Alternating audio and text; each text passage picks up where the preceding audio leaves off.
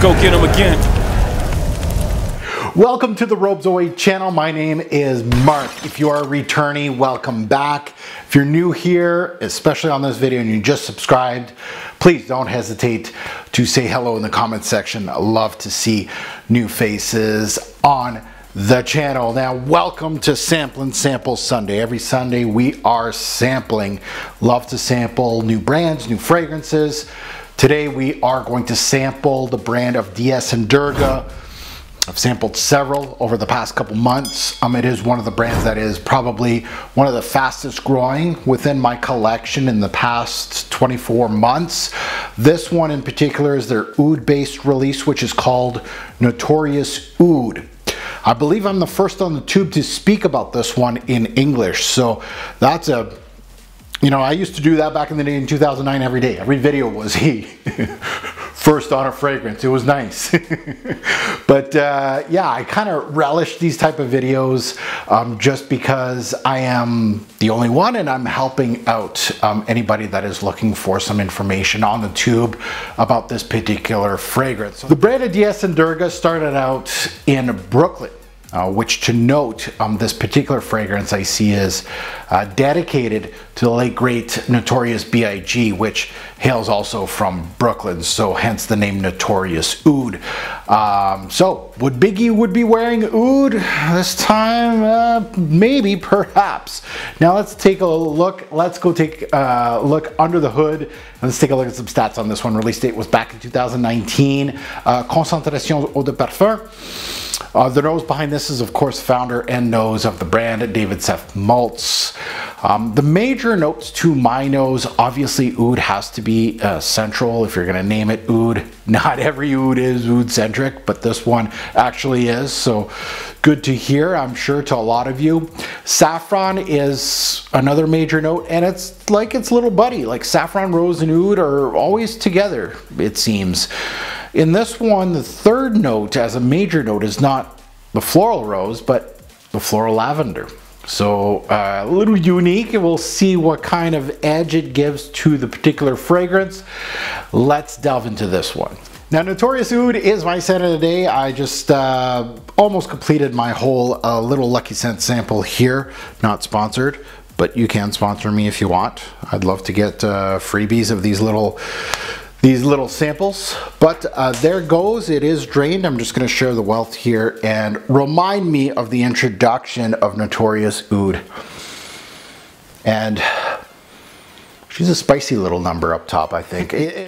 The two major factors that hit me immediately is the oud and the saffron. Mostly saffron. Yeah. So the opening of Notorious Oud hits you hard with the saffron note. I feel like it's very saffron heavy up top.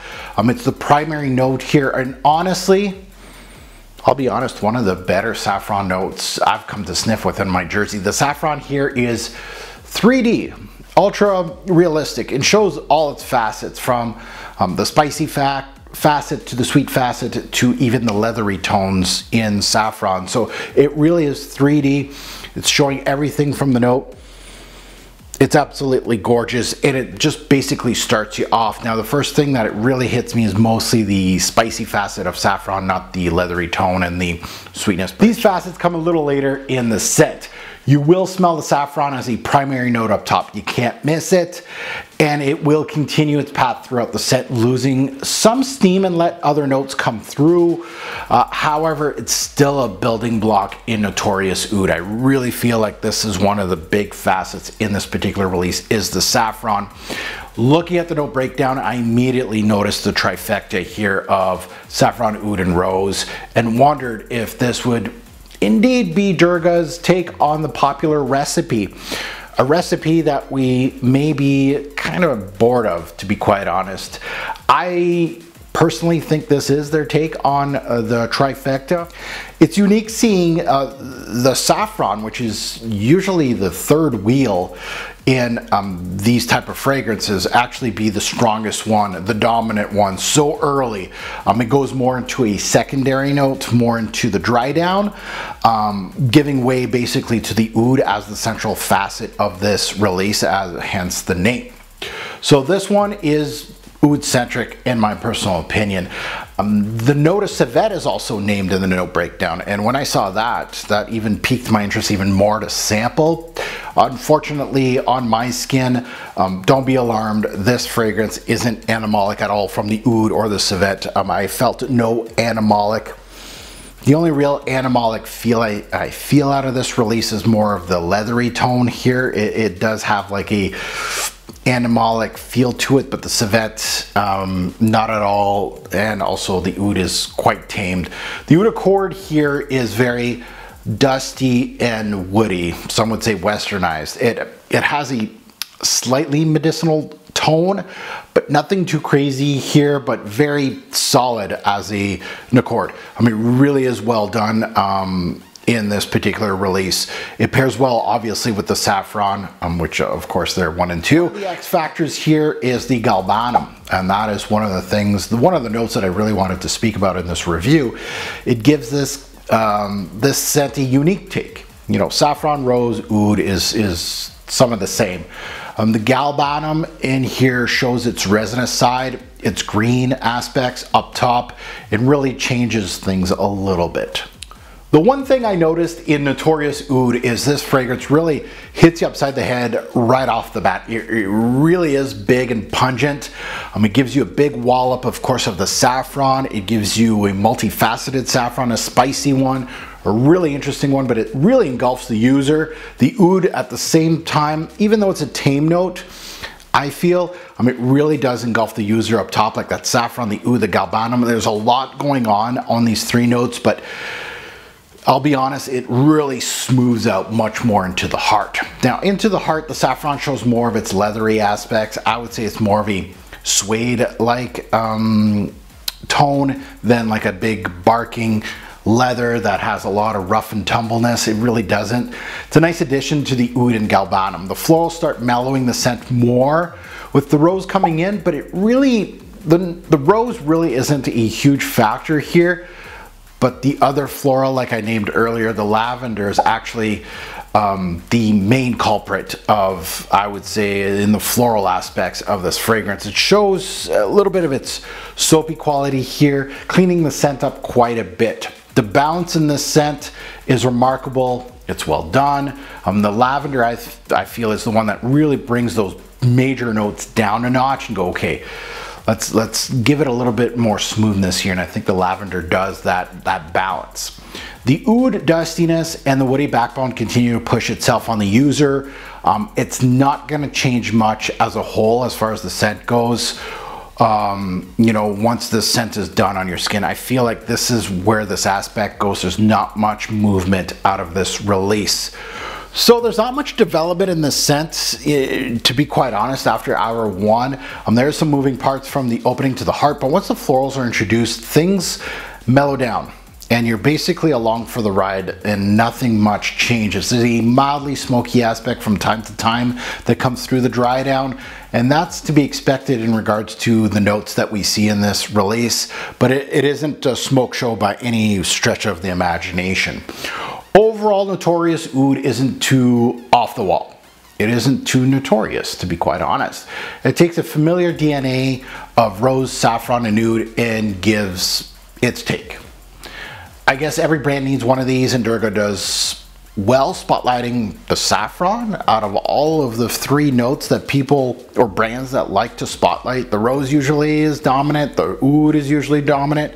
There's not too many saffron dominant ones. Here they did spotlight it and give it its, let's say, spotlight in the opening of the release. So I feel like that's the star of the show, just because I see so much of the note in here, a lot of the facets, which is beautifully done. So at the end of the day, the saffron is really what my nose gravitated to. Even though the oud accord really took over at the end, I like the leathery kick from the saffron and the lavender addition, which are a little unique in a composition like this. At the end of the day, very solid take on basically a classic trend. So now let's get into season day night versatility and performance. As far as seasons go, I would say this type of scent is built for fall and winter, but I can see you extending the life of this one, especially in an overcast night, spring night, something like that. Definitely would be a great time to wear this one. Day or night, I feel like this is more of a nighttime scent. Versatility is fairly average on this one. I don't see anything that really would stop you from wearing it. Maybe it's the really high heat, but other than that, fairly versatile. Not the most versatile fragrance, but fairly average. Performance longevity was 7 to 8 hours with average projections. So again, in this realm, the Rose Oud Saffron combo, you can, again, if longevity and projection is your jam, I don't think this is the fragrance you want to go towards. You know, there's so many in this realm that will push 10 plus hours. That will be beast mode. So at the end of the day, it depends on your taste. I feel like this is a very solid release in this realm. So at the end of the day, Notorious Oud did nothing new in the genre, which is actually overly saturated. However, it's done very well. Don't expect much animalic bite with Oud and Civet listed in the note breakdown. I really wanted to mention that in my fragrance review, at least on my skin. You think you might get some bite here. There's not much here, but the Oud is much westernized here. I'll be honest, to my nose. And the stars of the show actually are the saffron up top, and again, throughout the fragrance, it stays throughout the whole thing, and the lavender, and maybe even the galbanum as the X factor here makes this piece actually worth sniffing, to be quite honest. A solid release, but nothing new on the market. So if you own a bunch of these, you may want to skip this one, depending on who you are. But definitely if you're going in a Durga boutique, one to sniff, especially if you don't own any oud-based fragrances, saffron-based fragrances. This is a solid release at the end of the day. If I had to give it a score currently out of 10, I'm going to give this one a strong 8 out of 10. I think it's a very solid release, even though it doesn't give you anything new. I think the build is what makes this one good, in my personal opinion. Very, very solid release from the brand of DS and Durga. Now that you heard my take, I'd love to see yours in the comments below. Let us know what you think of this release. Love it, hate it. Definitely please share your thoughts in the comments below. And as always, a great pour fragrance will make a lasting impression. Choose your oud-based fragrance wisely. Thanks for watching, YouTube. Have a good one.